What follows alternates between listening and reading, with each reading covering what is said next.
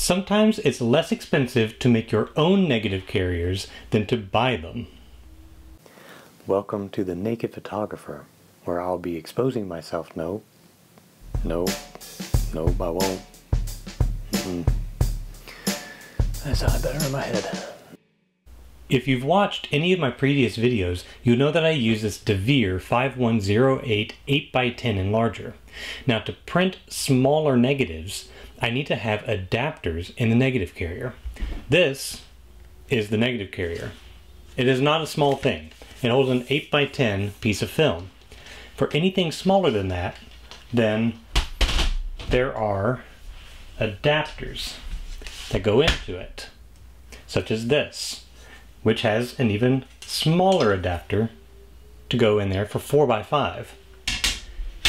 Other adapters are available for smaller size film, but here in the US they are hard to find, and when you do find them, they tend to be expensive.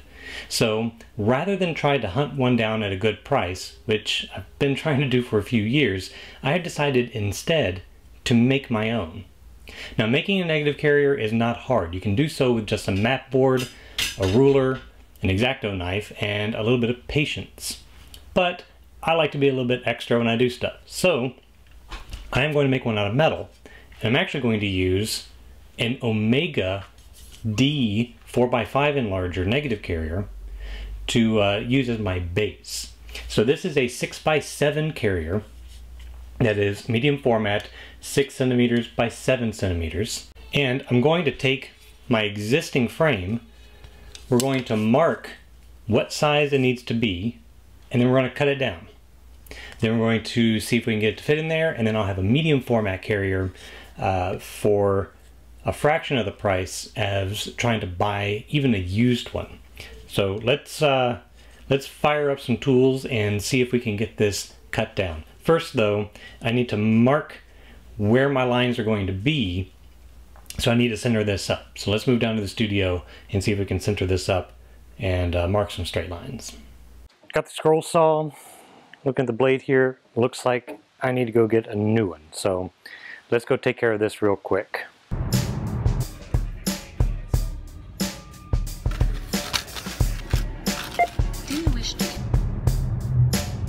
Alright, we're back. The blades. Rain's starting to fall.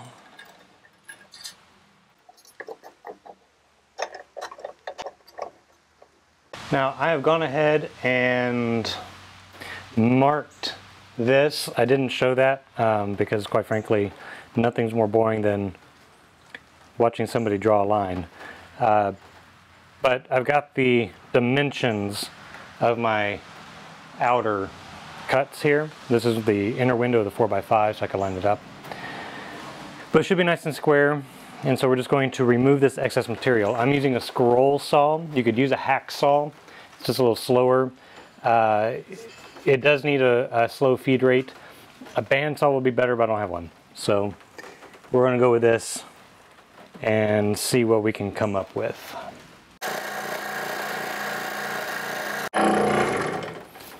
Alright, cut number 1 done. I'm going to have to clean that up with a file just to smooth that out. Make sure it's going to fit in the recess there. So let's clean that off and do cut number 2. In order to keep the top and bottom aligned so that I've got the same cut for each, I've actually put double-sided tape on the inside and taped them together. The pins actually keep them pretty well located, but there is a little slop. But the double-sided tape is actually doing a really good job of just keeping those two together.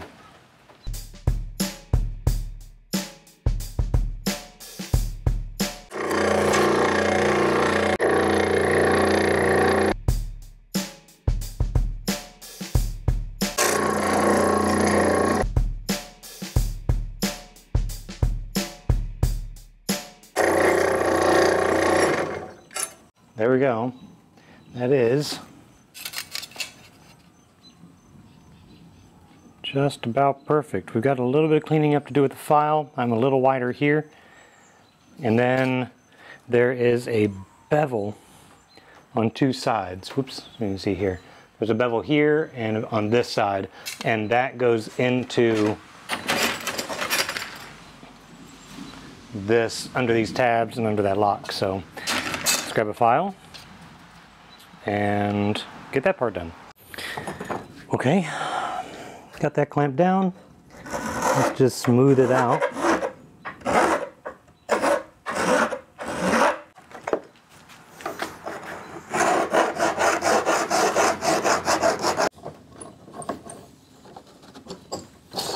Okay, now let's check where the bevel is supposed to go. The bevel is on the inside, so right now I have these taped together. So let's separate these.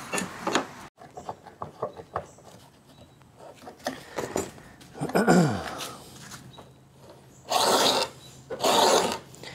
don't think there's going to take all that much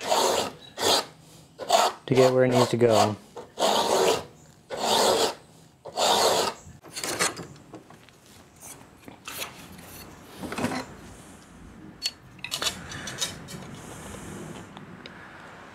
Okay. Yeah. Sweet. That locked right in. Okay. Let's do the black side. It's hot out. Ah.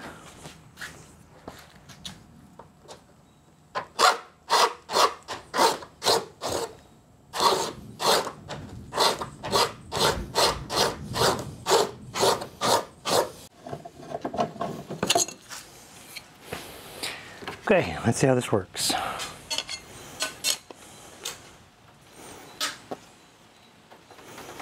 That's it. Looks great. So, got both of those in there.